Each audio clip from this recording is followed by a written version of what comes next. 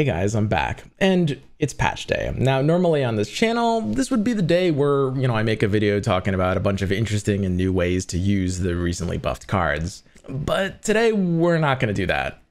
Because I can say for me personally, this patch doesn't make me super excited to jump back into ranked ladder, right? And to be clear, I don't actually even hate the patch. I just don't think that the real issues are solvable with Riot's current approach to balance systems. For those of you guys who might have missed it, the TLDR of the patch notes, and I did a video on that, but the TLDR is that Aphelios, Victor, and Rumble will all be, varying degrees of playable. They got relevant buffs, and Quicksand will give Shrima some more identity. That's kind of cool, but I don't think anything else will really change.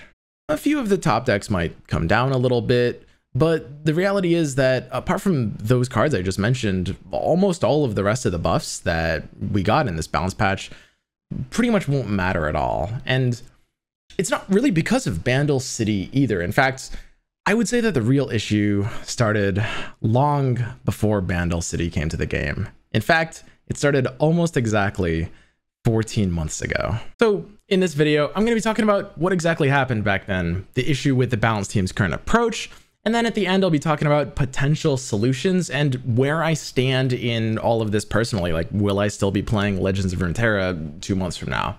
Obviously, I am going to be a little bit critical in this video because I need to dive in deep to analyze specific problems, but there's a very fine line between critical and negative, and I'm going to try very hard not to be negative for the sake of being negative, because obviously that doesn't help anyone. And because of some feedback I got on Reddit, this one won't be as rambly as some other talks I did in the past. I spent a lot of time organizing my thoughts for this one specifically.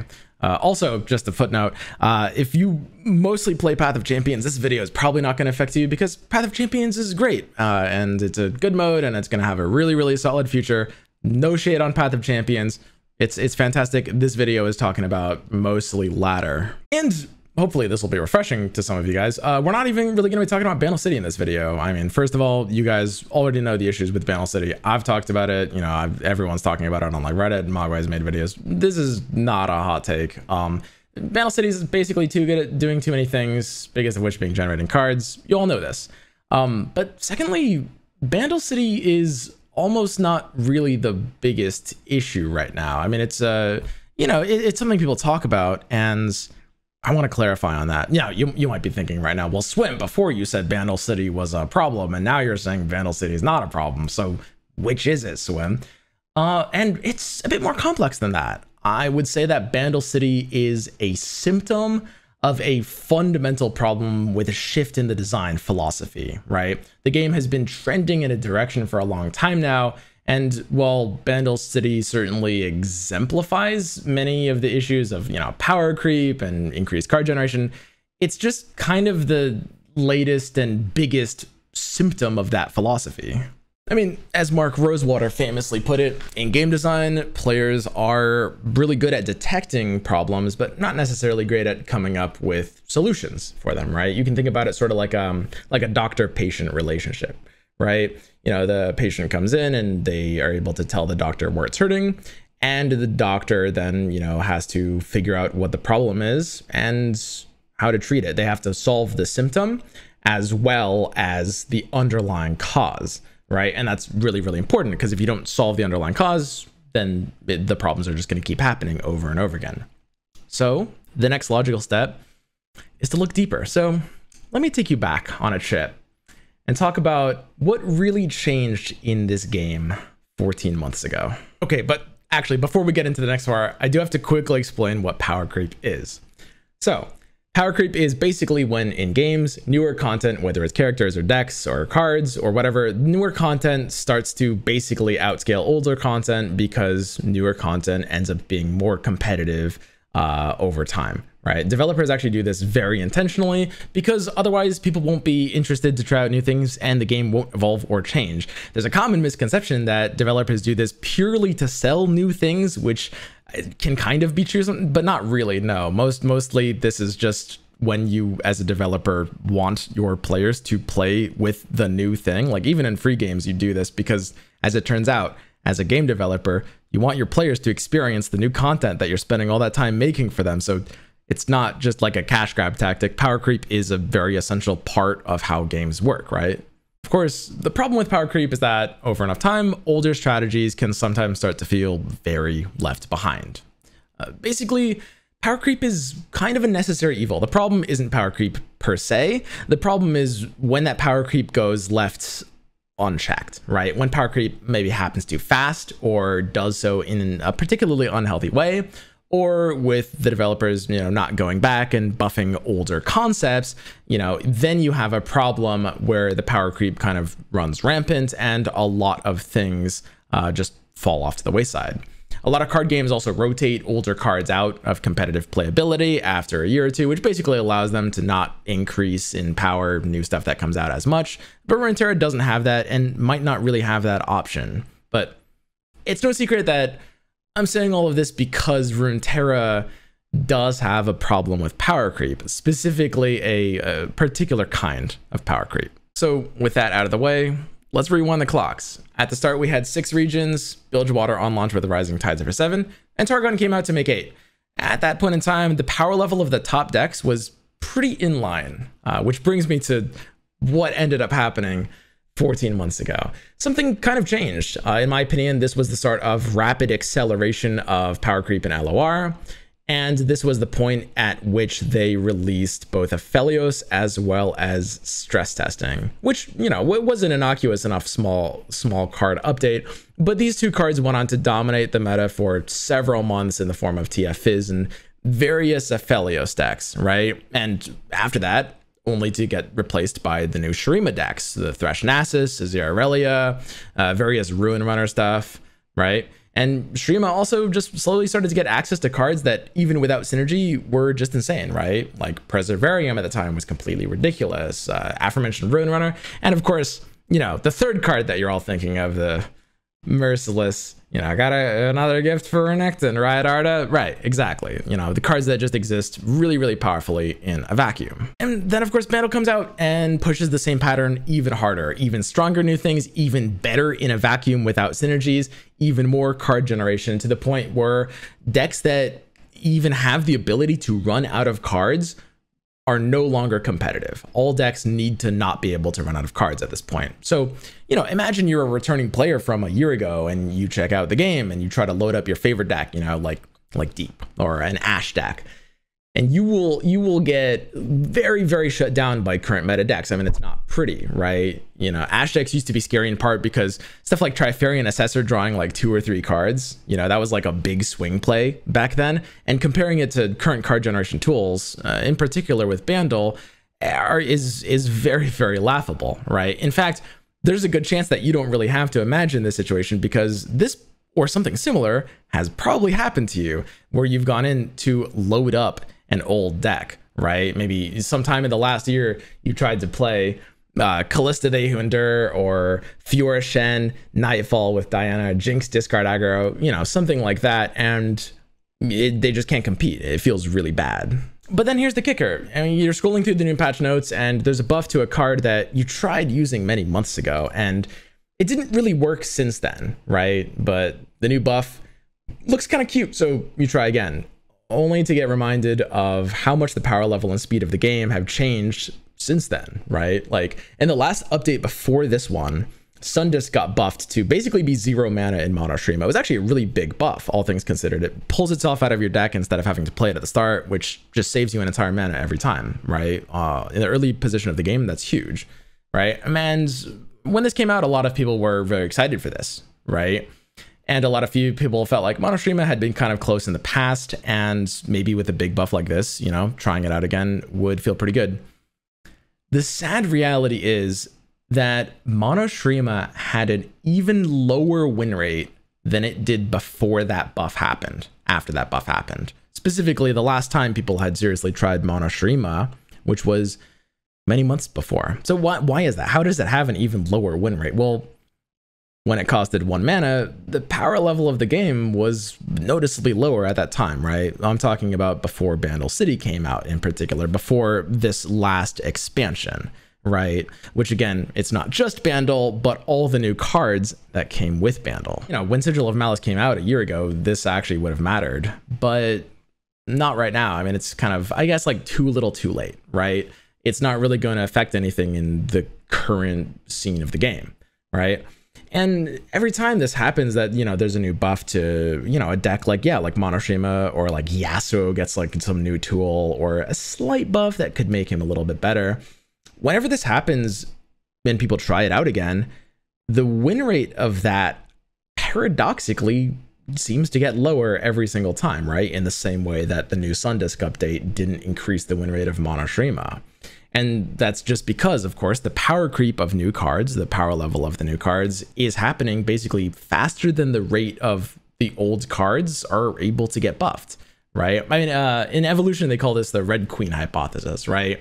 Which is basically the idea that even if you're improving, if you are not keeping on pace with competition, functionally, you're getting weaker, right? Relative to everything else, you are getting weaker, even if compared to yourself, you're getting stronger. Does that make sense? And that's exactly what's happened with so many decks in LoR. I mean, to be blunt, a majority of the buffs that we've seen in the last year have been kind of laughable because of exactly this. Because, just to even be able to keep on pace with the new stuff would already require bigger buffs than like the little things a lot of these old cards have been getting. But what to make all of this, right? I said earlier, power creep was kind of necessary to some degree. So what is it about LoR's relationship with power creep that makes it kind of unhealthy in the game? Well, for one, it's definitely happening a bit too fast. I think that much is clear. A big one is that Legends of Runeterra releases content asymmetrically, right? Because of its region release system. When you release new regions and when you are trying to make new content powerful so people use it, you end up with a problem that new regions, even more so than the individual cards, the new regions end up specifically very powerful, and that sort of compounds the issue, right? Because you see those new powerful cards over and over again, even more so than if it was just a handful of unrelated cards. You just see the new region. And recently with Bandle, it was getting to the point with the recent Gnar expansion that Bandle was in just a predominant amount of ladder decks, especially after that expansion. But also the kind of card that has been power crept in Legends of Runeterra ends up being kind of like favoring narrower sorts of strategies, right? What do I mean by this? Well, there's 3 properties that the new cards tend to have, right? And some of them have 2 or more of these properties, but 3 basic properties. One, they tend to be fast tempo oriented, leading to faster games, putting pressure on the opponent, which of course limits the ability for slower strategies to exist. 2, they tend to generate card value, right? They draw or generate cards, and this limits the ability for strategies that don't keep up in generation to exist. And 3, a lot of them tend to be very good standalone value card. Low synergy, which of course limits the ability for a lot of high synergy concepts to exist. That's why a lot of these 3 kinds of decks have sort of, I'm not going to say they've gone extinct, but they have declined. So when, the slow decks, the decks that can't really keep up in generating value, as well as the decks that are relying on higher synergy, are decks that stop really existing. I mean, the aforementioned Ash and Deep, and there's plenty of decks that try to do other things but don't do exactly those 3 things, that end up kind of being fallen by the wayside. And while the game has over 1,000 cards now, so many more cards than the 400 or so it had on launch, it doesn't feel like there's a proportionate increase of viable decks, deck archetypes that play for different conditions than there were at that point in time. I mean, there's definitely more ways to play the game than back then, but not as many as you would expect, with this many cards in the pool now. But the reasons for that should be clear. I mean, there's just a lot of cards that can't keep up anymore, right? And it feels bad, particularly for players that, had a stake in certain old archetypes. I mean, okay, raise your hand if your favorite deck of all time across, the last 2.5 years just feels painful to play on ladder right now against the current competition. But the final and maybe biggest problem with LoR's particular power creep is that, looking at these balance changes going back the last year, I personally don't think that the devs are accounting for it in the way that they should be. So as a developer, it's very important to be aware of the amount of accumulating power creep in your game for basically 2 major reasons. The first is that it's important to make buffs to older cards significant in order for them to be meaningful. Like I pointed out, if you tally up the buffs that we've had in the last year, about 70 to 80% of them have not even been able to keep up with the power creep rate at the time, let alone actually like take a concept that didn't really work and make it work for the first time, right? They're mostly not even keeping up with the power creep. The second reason is that with a high amount of power creep, you need to be extra careful about unnecessary nerfs or over nerfs. And that's pretty self-explanatory because, you know, in a lot of cases, if you nerf or over nerf a card, like an unnecessary nerf, then, you know, because of, you know, the quick power creep of the game, then you end up in a situation where the card feels even more excessively nerfed, right? Whereas, you know, if your game is power creeping, a lot of minor nerfs actually might become literally unnecessary, right? There's actually been several cards in Legends of Runeterra history that have gotten nerfed in situations where maybe just like waiting an extra month would have made that card okay, right? You know, because new cards are coming out and those new cards would keep everything in line. Some cards didn't actually need nerfs at the time that they got nerfs. And to me, it does feel like these two reasons have been both pretty major misses across this last year of balance patches. So a big issue is I feel like the balance team has been in some way underestimating the amount of power creep in their own game when going about these changes, right? I mean, the buff sealed cards, you know, not being able to keep up alone.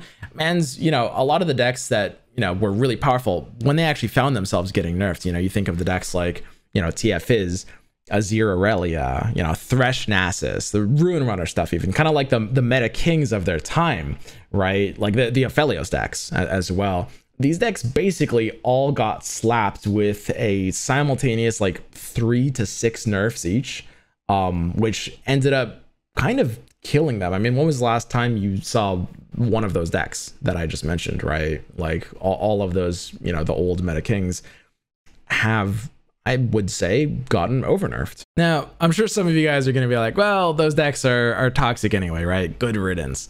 And honestly, I do think that, you know, it's I guess better than being, you know, an oppressive tier 0 deck. But I mean, at the end of the day, a lot of you guys have some of those as your favorite decks of all time, right? I mean, they were really unique decks and they don't deserve to not exist, right? You know, we all love the play pattern of Azir Aurelia, right? That's and you know, it does feel like they did get over nerfed, as good as they used to be, which brings me to my next point. I would say that we don't need bigger nerfs, we need faster nerfs. Like, these decks dominated for many months before getting changed at all, and then when the changes actually happened, it was abrupt and massive and permanent. These decks haven't been seen since. Now, the balance team has gone on record saying that, you know, the balance changes have to be locked in 2 weeks in advance to actually making it into the game is a limitation on their system, basically. And sure, that can definitely make it a bit awkward, but that doesn't account for the many months that some of these decks have, you know, these tier 0 decks have stayed in the meta before getting nerfed, right? I mean, like, today's patch is nice and all, but it is frankly completely ridiculous that there's no Yordles in Arms nerf. I mean, in the patch notes, the devs explain it. Here's the quote. "We work on these patches several weeks in advance, and we worked on this one earlier than usual due to our week out. Yordles in Arms wasn't seeing nearly as much play when these changes were locked, but we're watching it now," right? And basically, they're saying that, you know, they know people wanted a Yordles in Arms nerf, but the stats didn't reflect it being a crazy card, you know, a few weeks ago when they locked in the patch. And to me, I don't think that's a real reason in this case. I mean, Yordles in Arms has been pretty much the best deck in the game for like 4 months straight at this point, and it should be very easy to, you know, look at the NAR expansion and realize that, you know, some of those new tools and bundle cards that were coming out will basically only make archetypes like Yordles in Arms even stronger, right? Like this was something that was very predictable, right? And that to me says that the balance team is definitely over focused on the stat, like the data and what's reflected in, you know, the play rates and the win rates and the other metrics they look at, right? It feels like the team is almost completely driven by that data. And, you know, obviously looking through the stats is a great tool, but if you over rely on it, you lose the ability to be able to anticipate what's going to happen you know, before these metas actually get there, which is especially important if the system limitation does actually force, you know, these patch notes to be decided more than 2 weeks in advance. That can be mitigated with, you know, foresight, less reliance on data and being able to anticipate what's going to happen. Because, I mean, when the entire community can see some problems coming before the balance team seems to be able to, there's a problem, right? That being said, the other card that also got mentioned that didn't get changed was Banaltree. A lot of you guys are saying, you know, you wish Banaltree had gotten nerfed. And I will say, to the devs' credit, I'm perfectly happy with the change to Banaltree not coming through yet. The devs mentioned that they wanted to give it time and figure out a good solution. And this is something that I've talked with several people on the balance team about, which is the idea that the philosophy is they would rather have no solution than a bad solution, like a postponed solution. They want the time to figure out the right solution, and instead of just doing like a knee-jerk thing. And I think that makes a lot of sense in the case of something like Banaltree, right? Like, that's perfect. For Yordles and Arms, a lot less so, because Yordles and Arms is going to require, basically, they're either going to make it cost +1 mana, or they're going to make it, you know, +1 region to trigger its ability. And that's pretty much it, right? And that could have happened months ago. For Banaltree in particular, there's so many different ways and so many different angles they could look to rework or reframe the card. And in reality, I'll reiterate, I think in a lot of cases, a bad solution is worse than no solution. You want to make sure you get the right rework so that it's having, you know, the deck is working the way you want it to, and all the pieces are coming together, right? Because in a lot of cases, a bad solution can, you know, if you go for a sort of half-hearted solution, it will limit what you do in the future, right? You'll kind of be building around an imperfect solution with every decision you make in the future, and it will kind of block you from doing the real thing that the archetype wants to do, right? Because you've implemented a, you know, a bad solution. This is actually, this philosophy is actually the entire reason that I don't really like Minimorph as a card. Minimorph is, you know, it's a card we talk about, and it's not like holding back the meta or anything right now, but I think it is holding back effectively what I would consider to be a good solution, right? When you think about it, like, Minimorph is designed to be a solution to cards like Lee Sin, cards like Scion, cards like, you know, like anything that could carry away. It's supposed to be like a way to stop threats that are otherwise unstoppable, right? And I would say I think that's a bad solution. In part, that's because it's a very imperfect solution. Cards like that are going to run rampant, and it turns a lot of things into, you know, like kind of like polarizing, like rock paper scissors. Do you have it or do you not go fish? In a lot of cases, or like, you know, do you queue into the bad matchup with the counter card or not? Which is not what you want.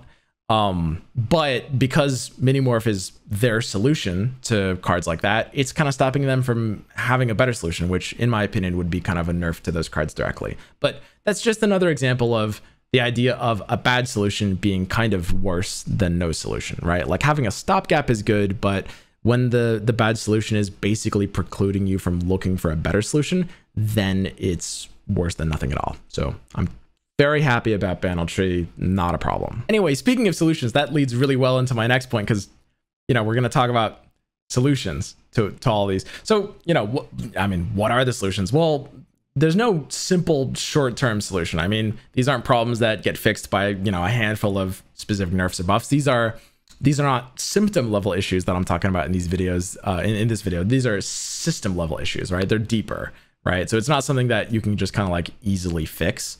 I would say one thing would be to definitely change the approach to balance. This can be done in a lot of ways. I am very confident that there is an over-reliance on stats and like what the data is favoring in terms of, like, you know, how the decks are performing and how, you know, when I say stats, they go far beyond like win rate, by the way. I don't know exactly Riot's process, but they're not looking at like mobilytic stats, right? They have a lot of stats.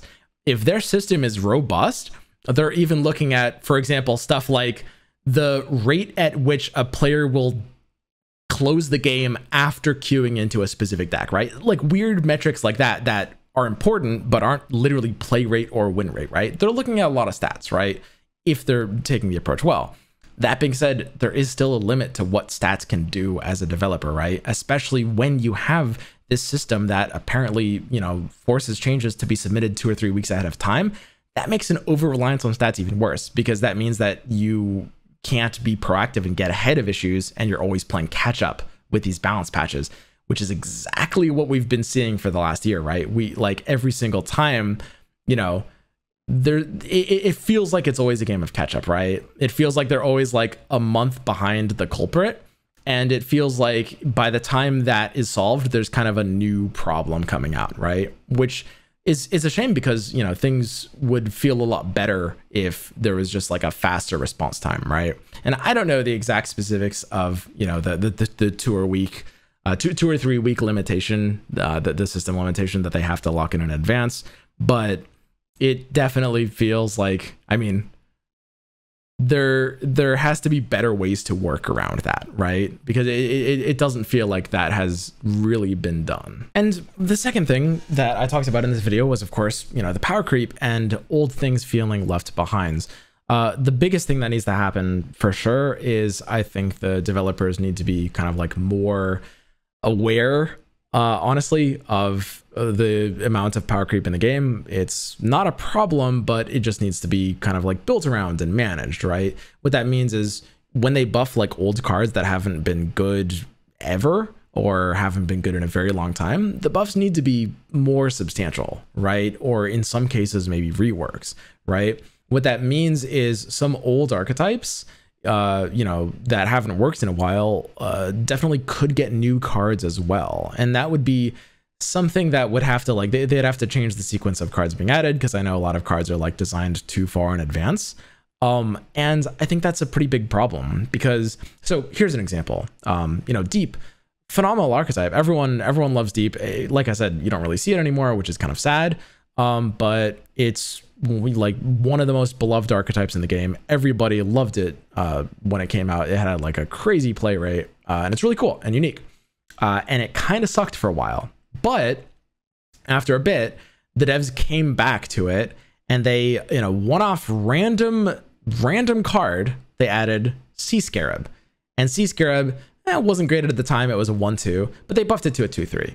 And in doing so, in adding this 2/3 Sea Scarab as a card, Deep suddenly was able to make a lot of sense for many months. They came back to Deep. They gave it one card, basically. They also gave it Slaughterdox, but we don't talk about that. They gave it one card, and single-handedly, that was able to take a very underwhelming archetype and make it great for months. Solid, right? And, it's been outclassed by this point, but more of that kind of thing, more Sea Scarabs, more taking an older archetype, just adding one card. And it would have to be a pretty powerful card. Sea Scarab is kind of nuts, intentionally so. But more of that kind of thing, taking old archetypes, giving them single card, larger buffs, or like single power cards that can help tie things together, would be able to do so much in terms of long-term and new viability, with a very small amount of things that have to be put into that, right? Because that's just the problem. A lot of these older archetypes feel literally forgotten about. Like when you look at something like Tom Soraka, right? Tom Soraka is also an archetype that's really fallen off. It'll still see some tournament play because it has some unique matchup tables, but on ladder, it's done only more poorly and more poorly as time goes on. And a large part of that is because not only has it not really gotten real buffs, they haven't gotten a new card basically since it came out, right? And when you look at a lot of these, Ash decks as well, basically haven't really gotten a new card since then, right? Like when you look at a lot of these old archetypes, they pretty much haven't gotten, a single new card that is supposed to support them directly, right? Like obviously Yasuo gets like a stun here and then, but he doesn't really need stuns as much as he needs, more stun synergies or more game enders, right? Things that will directly support these archetypes. It feels like there's so many of these archetypes that the devs have basically forgotten about, when it would be simple to take, these single cards and give them big boosts. You look at even like the Shen archetype, units that gain value out of barriers. That, recently we get the Shen boat buff that happened in just today's patch, but we haven't gotten, a new card that is really trying to help that archetype. I I guess there's the Shen boat, but it's an 8-mana draw champion, or sorry, 7-mana draw champion, which isn't really doing a lot to support the barrier archetype, right? It's not really trying to be a power card or really change the way the archetype's played, or give it anything it needed, if that makes sense. And now, I mean, the good news is that we know that the dev team is planning on going back and doing something like exactly this. They announced that I believe it is in the Path of Champions, the big expansion that's going to be coming. They said it was probably going to happen in May. And in this big expansion, they would go back and buff or rework a lot of the old champions, or maybe the champion archetypes in the game. And hopefully this will be able to do a lot of these things that I'm talking about, right? But I think it's really, really important that, you know, these are done with the current power level of the game in mind, because honestly, I've been looking at a lot of these balance patches that have happened. Not a lot of these have been close to successful in terms of actually like promoting new viability in this current game, right?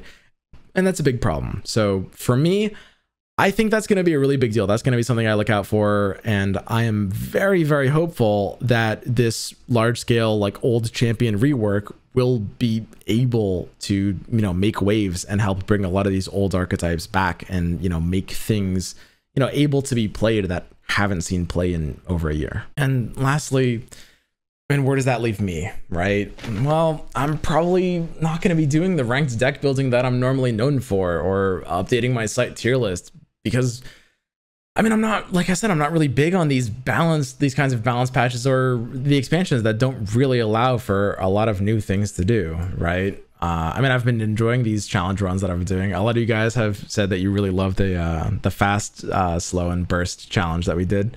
That was a lot of fun. And there's also a new one, solo carry challenge, which I expect I'll have a lot of fun with. Some of you guys from watching my daily Twitch streams over at twitch.tv/swimstream are already familiar with it, but it's not on YouTube yet. Look for it in the coming days. Those are going to be a lot of fun too, you know? And, you know, maybe I'll play some Path of Champions, but apart from that, you know, until the May expansion, I'll probably be mostly playing Teamfight Tactics or other games.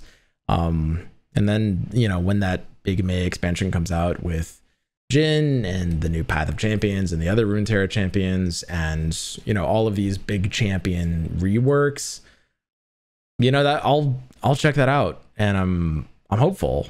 But honestly, I mean, if these reworks don't step up their game compared to the balance patches that we've had, not just this balance patch, but honestly going back a long time, you know, if they don't address the things that I talked about in this video, I might just keep playing TFT after that, because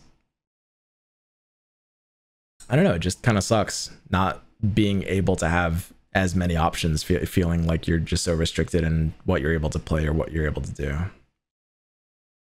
But anyway, I mean, I hope I'm, you know, wrong. I hope I'm just being, you know, unnecessarily pessimistic, and months from now we'll be able to, you know, look at a great expansion and laugh at, you know, the dark time that's now over. You know, that'd be amazing. Like, it'd be great, you know, if that came out and the reworks to the old archetypes and old champions, you know, showed me that the team is changing how they're approaching the balance in these ways. But either way, these have been my thoughts on, you know, all of this stuff that I've been thinking about lately. Thanks for watching all the way through. I think a lot of you guys have been feeling a lot of the same way about these things, and I hope that I was able to at least put into good words to be able to kind of like explain those feelings. And if you're watching this video when it's premiering on YouTube, then my Twitch stream is actually starting right now as you're watching. That's right, it's literally right now. If you're watching the premiere, head over to twitch.tv/swimstream, come say hi. Feel free to ask me any questions about any of this or my thoughts or feelings of any of this. I'll see you guys there. And otherwise, take care, everyone.